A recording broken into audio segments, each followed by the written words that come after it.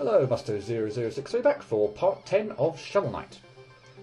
Last time we just barely got through Propeller Knight stage. We also defeated Phantom Striker, the last of the Wandering Travellers.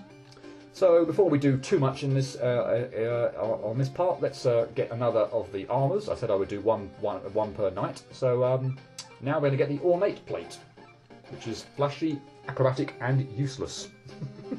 It also costs the most, and we get a nice, or we go gold. But yeah, effectively it is more or less useless. You get a slightly higher jump, and as you can see, with some jumps you kind of do a flip in the air as well. So it really is acrobatic, it really is flashy, but by a similar token, it more or less really is useless. But before we go tackle another night, we can actually do Frigid Flight, since we've got the Propeller Dagger. What dangerous cliffs. Plan to go further? Better learn how to fly. So, yes, the Propeller Dagger is clearly what we need here. It looks a little bit like the stage is kind of set up for an ice level, which is much more geared toward the layer of Polar Knight's place. But, yeah, despite the somewhat mislead, it is indeed the Propeller Dagger that we get from Propeller Knight stage that we need in order to get by this. For the most part, you just need to use the Propeller Dagger kind of, over and over again, I guess. We've also have the the little things from Spectre Knight stage, where if you bounce on them, pogo them, or hit them, sorry, you can make them rise up a bit to get a bit of extra height. We also have the jellyfish enemies we just saw from the Propeller Knight stage. And lots of other various annoying enemies, like these skeletons, which you don't want to get too kind of close to at this point, kind of, right by when you're dropping down there, because if you take a hit, you'll probably fall in the pit. But, I mean, they're not too bad, but, yeah, be on your guard. Little kind of platform puzzle there, where you go pretty much all the way to the right and then all the way back to the left in order to get up to this chest. There are, I say, only gems in there, so it's not a music sheet or anything, so not mandatory, or, well, not even the music sheet would be mandatory, but not a necessity even for, complete it at 100% completion, but you might as well do it there and then. This screen, I would do this right at the beginning, so make the... when you first get there, as soon as the jellyfish has stopped being electrified for that kind of first time, go then. The timing works out well so that then it's not electrified when it's within range of the ladders that you need to grab. So yeah, that would be my recommendation there. We are pretty much approaching the end of the level. We've just got a kind of a huge pit and spike area, so as might be expected, get as high as you can and mash the Propeller Dagger. Get a music sheet and a ton of money for our trouble. And that's another fun little kind of extra stage, along with the Forest of Phasing and the Knuckler's Quarry to get through. And that is the last of them. So before we go to the next night, I presumably obviously take the time to cash in a few music sheets. 5, didn't know I was carrying around that many, so that's 2,500 gold for me. Not that I really need much more gold at this point in time. I've more or less bought everything. But, I'm also going to stop by the Magicist and get this last magic upgrade. So I'm now at full magic, up to 100, and just to prove the point, I talk to her again and she says, oh, I don't have any more. So we're at full magic. We're yet to be at full health. We're still one pellet away from being at full health, but that'll have to wait for another time. But still, 9 HP, or 18 if it's only half points, was more than enough at this point in time. So that's the end of my kind of setup for this video. So yeah, let's go to the Clockwork Tower, lair of Tinker Knight. And I really like this level. It's kind of, I don't know. It kind of feels like it's almost a necessity for have to be in here. Kind of a level with conveyor belts. You'll perhaps kind of think if any of you know the kind of Mega Man ones, you tend to have kind of staples of certain levels. So you tend to have a water level. Obviously here we've got Treasure Knight. You tend to have one that's got kind of like pits all over the place, or a sky-based level or something like that. We've got Propeller Knight. We've got one with kind of conveyor belts and lots of kind of moving platforms and such like that, which are which is Tinker Knight. So it kind of feels like it covers you know, the staples of what, certainly from a Mega Man point of view anyway, where you've got, you know, different Robot Master types to go after, that we kind of cover much of the bases. I don't want to talk about it too much now, but Polar Knight, you'll probably appreciate already. We've got the kind of ice-based level with the slippery, you know, ice physics and whatnot. So yeah, it really does feel like it's covering all the kind of bases for, you know, what a good Mega Man, I guess, kind of game should have. All the kind of classic staples and gimmicks. So this little bit, I've just kind of mucked around a bit to get these giant cogs out of the way, which you can't really do much about. There's quite a few of them that kind of spring out from the right-hand side, so you're going to kind of need to keep backtracking every now and again to get out of their way. You can pogo on them, as I've just demonstrated. You use it over here. I guess again you could use the phase locket or indeed the propeller dagger, but yeah, pogoing on the cog is absolutely fine. And we have a fishing spot here, so let's just make sure we do that.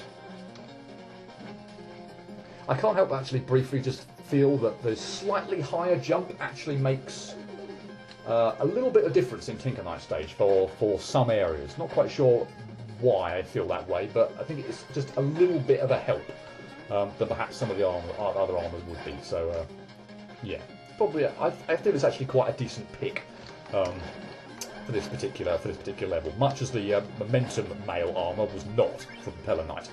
I don't want to hark too much back to that, but you will have, if you watched my previous video where I took on Propeller Knight, I had a bit of a nightmare on that stage. I don't want to blame the armour, but having one where it's harder to stop and your momentum carries on, you know, more than it otherwise would, was probably not the best idea for a sky-based level with pits all over the place. But anyway, that was then, this is now. This level goes by a lot nicer than Propeller Knights did. You will have perhaps kind of noticed the staple for where a hidden area might be. If you look down to the bottom right, there's that here. Given that I know that there was food in there, I kind of wanted to avoid it for the moment. I also knew there would be a hidden area over here where I'm going back to that screen before, or again, sorry. So yeah, there's a music sheet here. You can get this by either going down and then up. I personally find up and then down better, just because I think the Clockwork mouse behaves a bit better if you can attack it from above, whereas trying to attack it from the side is a bit more tricky. So I think the better option is to go up and then down. So yeah, there is, as I said, as I'm saying, there is food in here, so I decided to clear off all the enemies before I go and collect it. So yeah, that's why I didn't do it before. There are a lot of kind of areas a bit like this where you're maybe not quite so sure which way to go. So there are a lot of areas where there look like there are kind of two paths and whatnot, and we'll certainly see those a bit later. You may have noticed that little kind of icon was there on that wall. So yeah, it revealed a hidden area. Not a fundamental one, admittedly. There was just a gem in there. It was a nice big shiny gem, but nothing like a music sheet or anything like that. I hate the kind of position of the Clockwork mouse there, and these Medusa head analog kind of things, or flying saws and whatnot, which just kind of always in the way. But anyway, the top of the previous screen, break through the wall on the left-hand side, and we come to this little fun area. It's a very long area, so yeah, stretches out quite a way. But we're going to get another kind of reasonably useful item for certain circumstances. It's again not one I would tend to use all that much, because here we are, the mobile gear, ride over hazards and reach higher places. It's probably really only, its main use is for platforming, I guess, rather than combat. So since I'm pretty kind of confident in my own ability with platforming, I don't tend to use it all that much. It does have some very, very, very good uses. Say you can use it to get a little bit of extra height to places, and it has another wonderful use, which we'll see a bit later.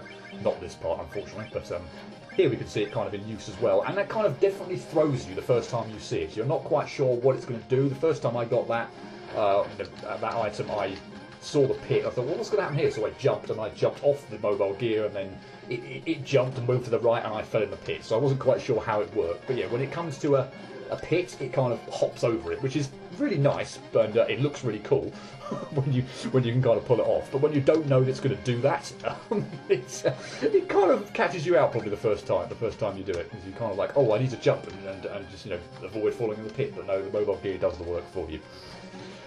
This screen, you notice I use phase lock it there to get by that. The timing sometimes on getting up from the platforms and with those annoying swords that kind of float by is really freaking annoying. So again, I just decided not only will the phase lock help me get through the sword and mean not have to worry about it, but it also gives me a little bit extra hanging time in the air so that the platforming timing just works out just that little bit nicer.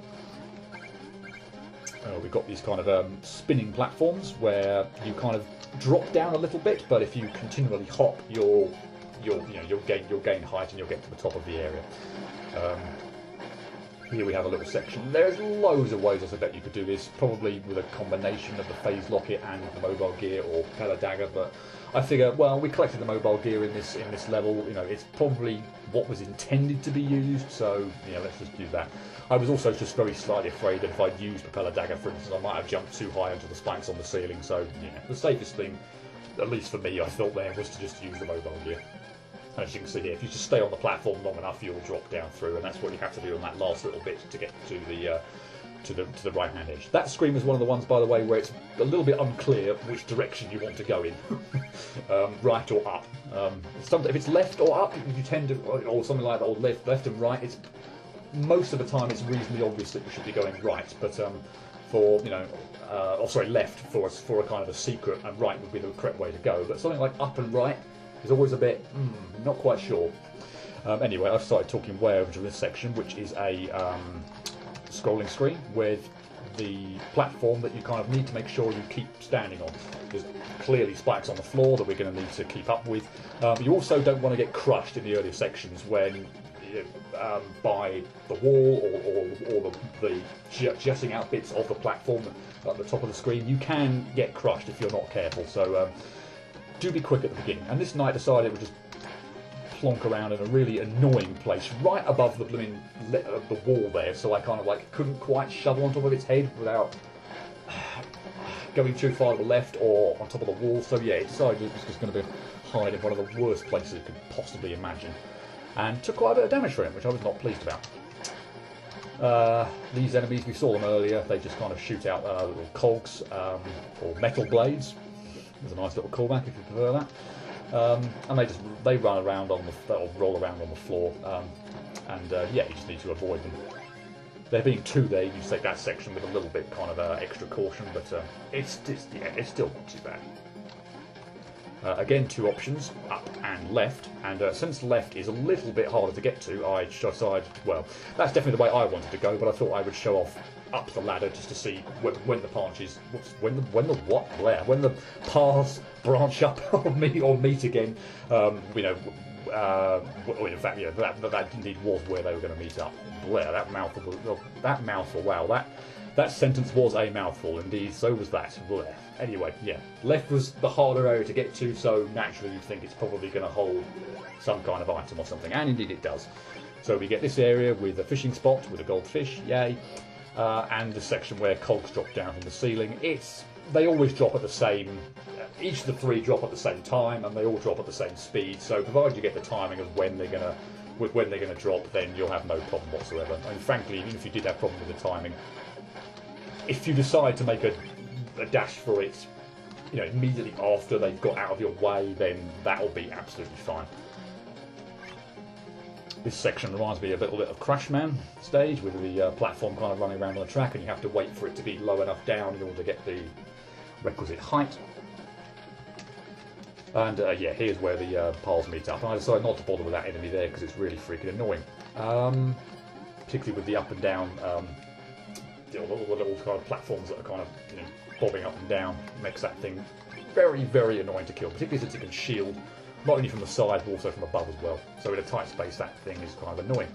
Here we have another auto-scroller, this time going up.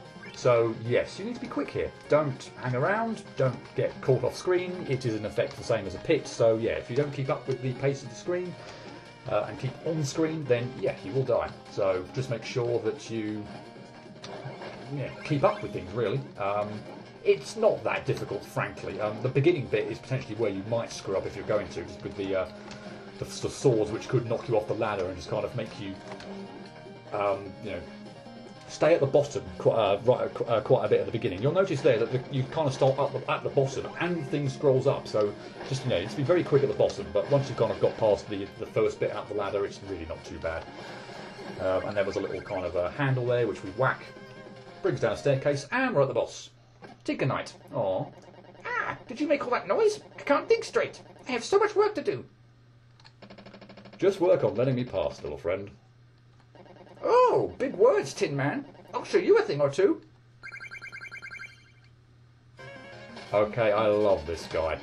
He trips over, and all he does is throw these little spanners, wrenches around. I couldn't quite believe it when I first saw this. Admittedly, you think, okay, this can't be it. There has to be something else. And indeed, yeah.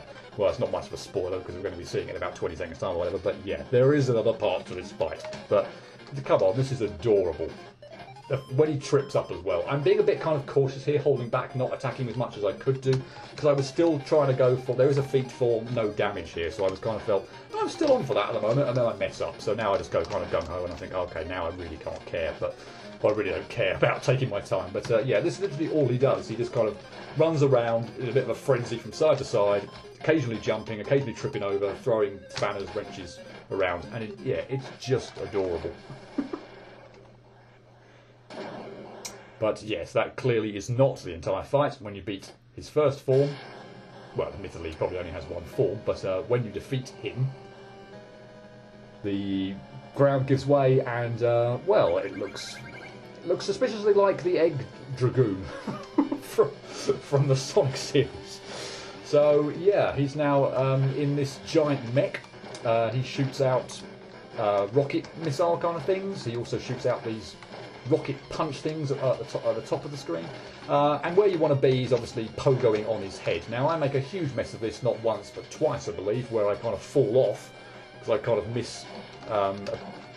miscalculated, or just completely messed up, frankly. Where him kind of, once he knocked into the wall, how far he was going to shoot back to the right. But there's a little bit of a timing thing at the top here, trying to hit him, make sure you don't get hit by these kind of rocket punch kind of things. But yeah, oh, I didn't mess up for a second time. Okay, that must be some other time. But yeah, the way you want to hit it, where you want to whack him is on his head, and you need to make use of either the rockets or the little kind of red and blue flashing ball type things that he shoots out.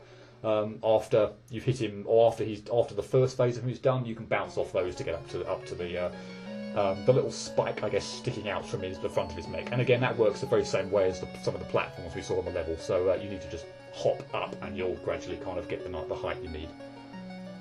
But yeah, really do like that. Really do like that fight. Actually, it's very, very entertaining. Works off the left-hand side of the screen this time. Why not? Another lock breaks apart, and we're down to one night remaining. But before this video ends, let's just do a little bit of a clean up again. Let's go and get the last armour. And I deliberately saved this one for last, because it's awesome.